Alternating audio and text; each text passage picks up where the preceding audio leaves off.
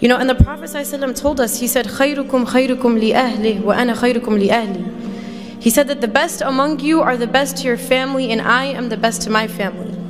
Why does the hadith not say, خَيْرُكُمْ خَيْرُكُمْ, the best of you are the best to your communities? Or the best of you are the ones who give the best speeches? Or the best of you are the ones who give the best halaqas? Or the best of you are the best at work? Because it's really easy to be good outside.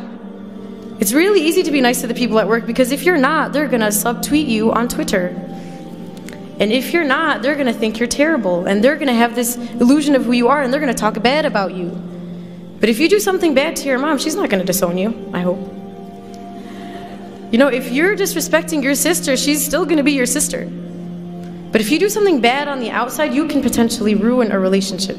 And so that's why it's easy for us to be good on the outside, but it's hard to be good at home. And that's why the hadith goes that the best of you are the best to your family, because your true character comes out at home. When you've had a long day at work or a long day at school, you face a lot of difficulties, a lot of struggle, you've had a hard day, and you've tucked it in so no one sees it of you, no one sees the flaws, no one sees the weaknesses. But then you go home and you unleash the monster. You unleash the thing that's been building within you the entire day.